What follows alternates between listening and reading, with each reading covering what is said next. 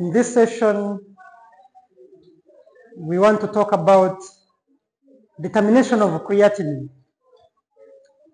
Creatinine being the major waste product which is excreted in urine. And in the introduction, we saw that this creatinine is a non-renal threshold substance, meaning whenever it is filtered as 10, it is found in the urine as 10. It is neither reabsorbed nor secreted. This is the creatinine, which is endogenous. So it is an endogenous substance. We normally use even to determine GFR, what we call glomerular filtration rate. Then the one which we use exogenous is inurin.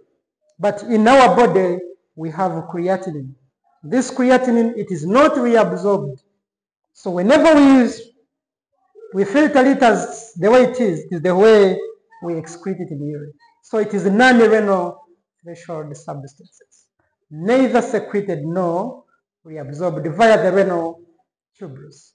And this creatinine is formed whereby if we have arginine, this arginine, we add glycine, and this glycine, it converts arginine into ornithine. This is the first process during formation of creatinine, and this creatinine is formed in the muscles, majorly skeletal muscles. So we find the creatinine being released in the myocytes. So we shall see that even the body muscle mass affects the creatinine levels. And we shall find men having bigger muscle mass than the ladies. Men have higher creatinine levels than ladies and children. So in the kidney, so we see glycine, when it is added to arginine to form ornithine, arginine is converted to guanidoacetate. And this guanidoacetate is transported in the blood and taken to the liver. And within the liver, this guanidoacetate is converted to creatine in the presence of SAM, whereby SAM is converted to SAR.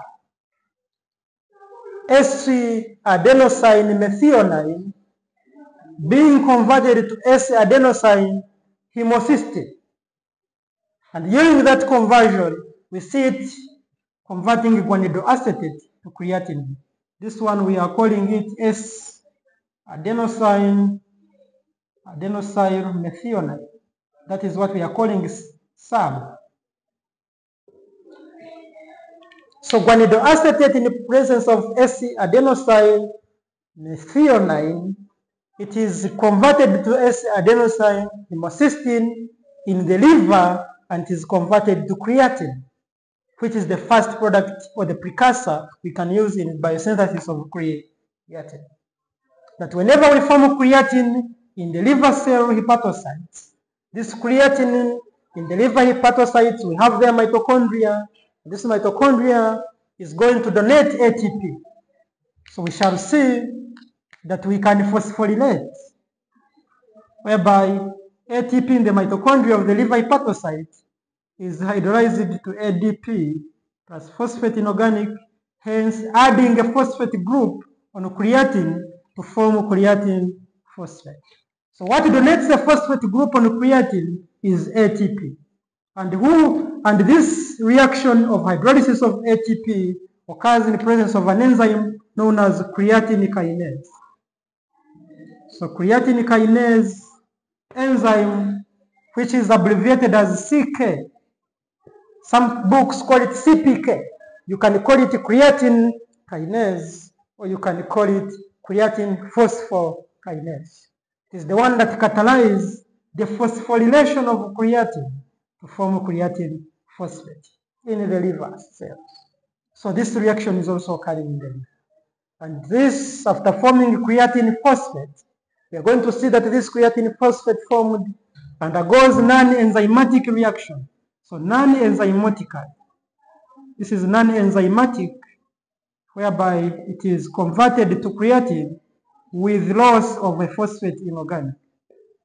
So we remove this phosphate, and then this creatine is converted to creatinine. And this creatinine is the one that is stored in the muscles. You find it in the muscles. So this is basically the formation of creatine, whereby arginine, in the presence of glycine, is converted to guanidoacetate, and the guanidoacetate is converted to creatine in the presence SC adenosine methionine. And after forming creatine in the liver cells, it is phosphorylated by creatine kinase, adding a phosphate group from ATP to form creatine phosphate. And this creatine phosphate undergoes non-enzymatic reaction where we cleave off the phosphate inorganic and we are able to form creatinine, and this creatinine is the one that is stored in the muscles. So this is how we form creatinine in our body. But after forming creatinine in our body, this creatinine, I've told you that it is neither reabsorbed, it is filtered in the kidney, it is part of the non-protein nitrogenous compound, and it is neither filtered nor reabsorbed in the kidney. So it is not, even it is a good marker, it is the best marker for determination of GFR. So we can use it to determine glomerular filtration rate using creatinine levels because of its importance. And it is a non-protein nitrogen compound found in muscles. We find it in the muscles. That is creatinine which we have formed. And this creatinine is determined in the lab majorly by, we determine it, and this method we call it Jaffe-Thlots method. We use Jaffe-Thlots method to determine, and this Jaffe-Thlots method is a kinetic method. That this Jaffe-Thlots, it uses reagent picric, it uses picric acid, and this picric acid contains picrate ions.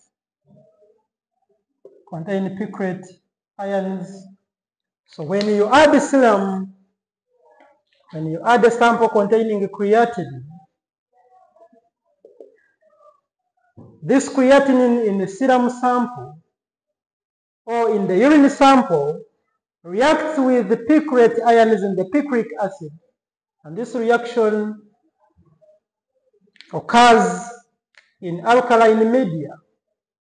It occurs in alkaline media to form a red colored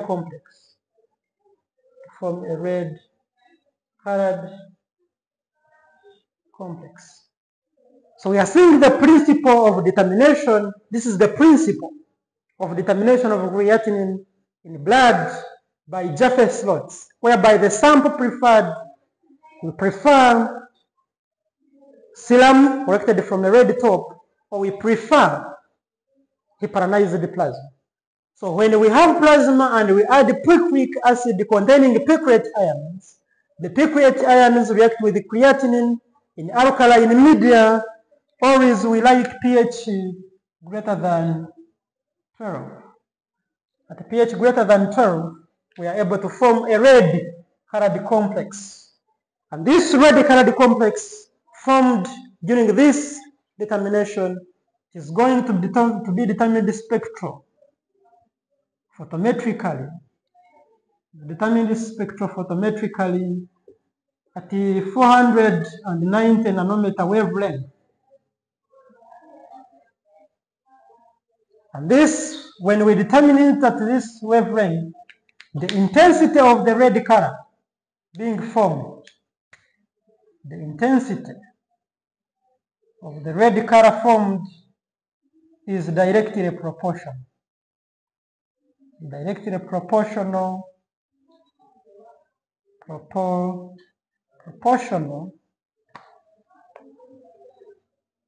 the amount of creatinine in the sample.